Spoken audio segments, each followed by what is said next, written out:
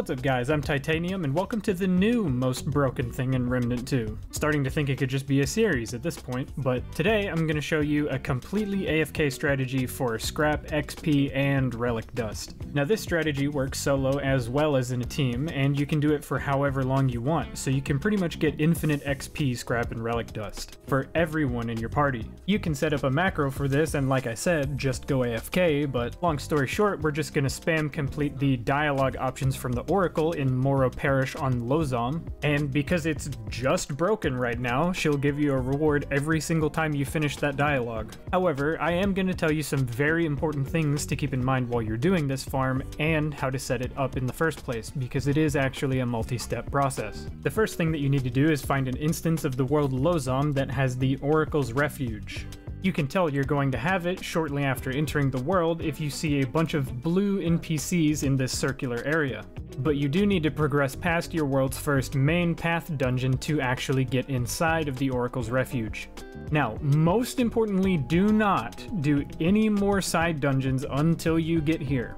The reason being that the Oracle herself does work on this quilt as you complete bosses from Lozom. And we need to have at least 6 patches on this quilt filled out, but we cannot have 12 or it will stop working for you completely. So now I'm gonna label every single patch that I've already done, as well as have a full list in the description for bosses and events that you can do in case you need to get up to 6 patches yourself. Now, in the part of the map that you unlock after doing the first main path dungeon, there will be 2 children running around the map and you have to go and find them.